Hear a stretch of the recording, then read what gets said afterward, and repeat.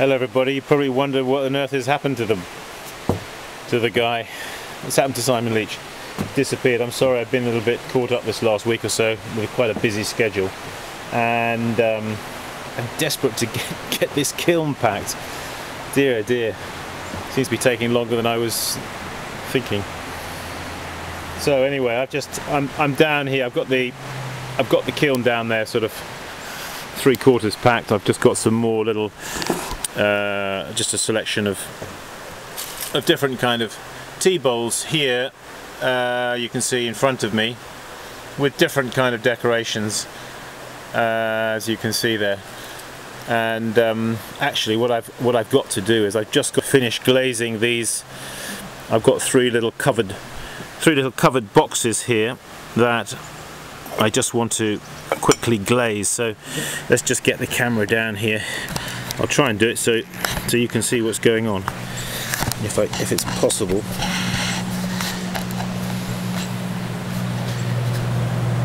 So here we are. I've got these guys. Now, of course, as always, you've got to make sure.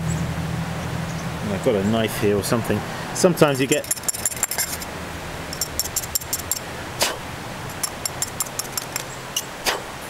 little cruddy bits in there that you need to get out, you know. Now's the time to do it. So this is one of the ones that I did with the potato peeler. In fact, all of these three here are. So just down here I've got some of that Celadon glaze, which is a green glaze for reduction. This is to about cone 8-9, I suppose.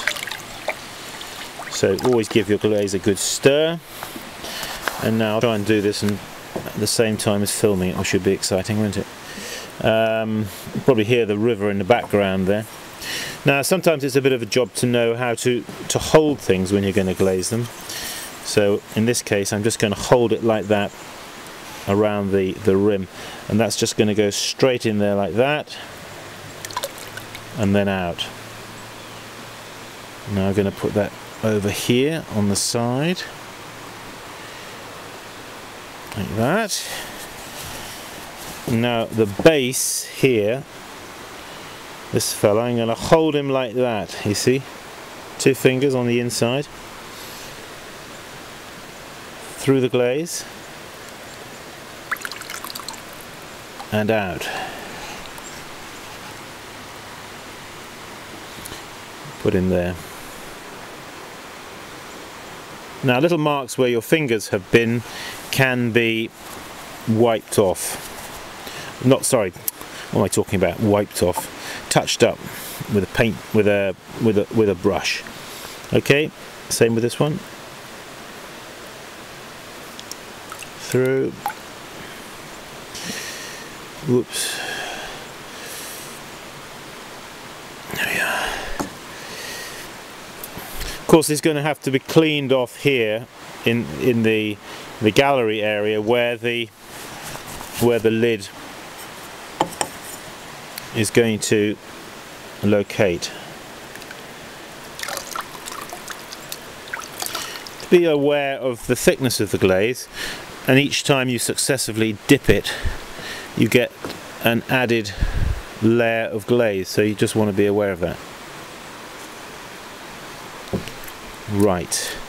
Oh, I just got actually one on the end there. That one I've already done, so I'm going to just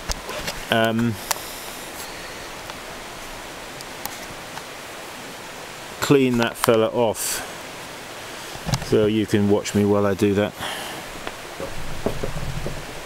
Oh, nice warm water, that's good.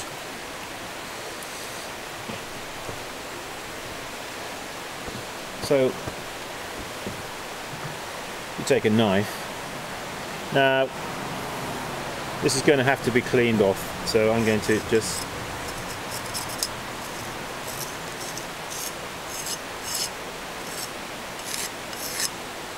scrape that all around there where it's going to sit on the other one. Now the depth there of the gallery, I'm going to have to make sure I clean that back enough here on the inside. The way I do that is I get a knife like this and I kind of set a distance like with my thumb like that, and then I can go all the way around like this, you see. Now I know a lot of you out there will be saying, oh well, you should just wax it, it's a lot easier. Well, I get your point. It is easier if you wax it,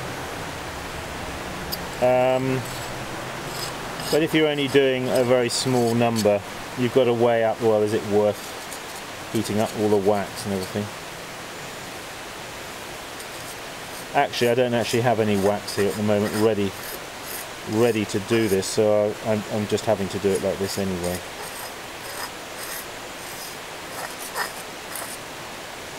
So just whenever you do any cleaning like this and you're cleaning back, always leave a margin.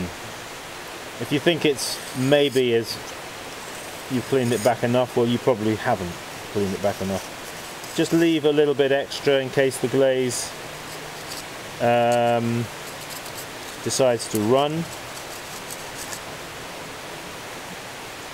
You need to allow for that. So just leave a little extra. So basically what I do is, and then of course there's the base here to do.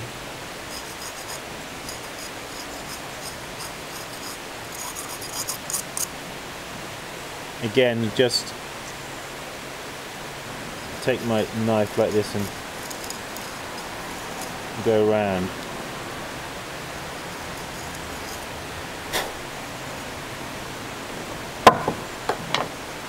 This is kind of basic stuff. It's the sort of probably one of the most least enjoyable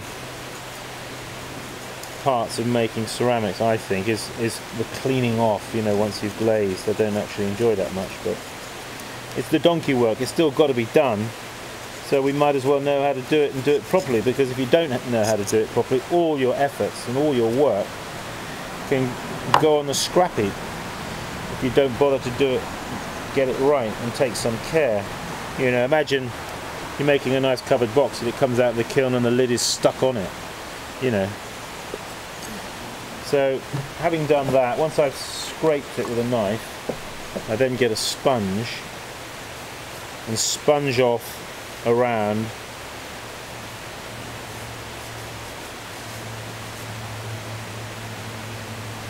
have some clean water to do this.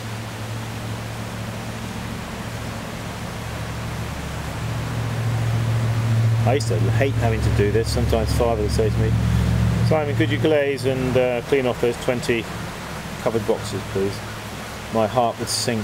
I would think, oh my God. Are you sure I couldn't go and do some other job?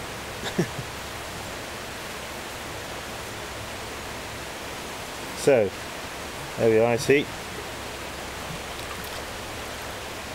Just take a bit of, don't be in a rush. Just take a bit of time over this and make sure you get it clean everywhere it needs to be clean, for the reasons I said. It's actually an important work. I know it's a lot easier if you've got wax.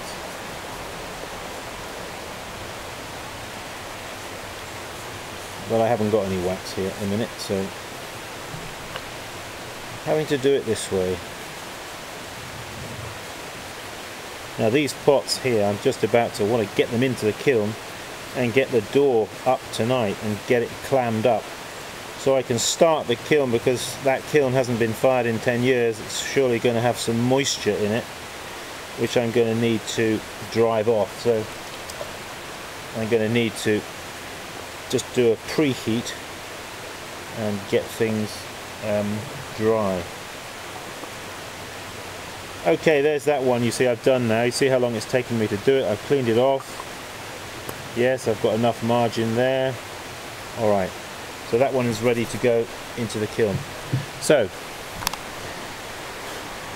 Hey, keep practicing, there's a lot to learn. Anyway, Simon Leach here saying, I've already said it, haven't I? Keep practicing. Bye now.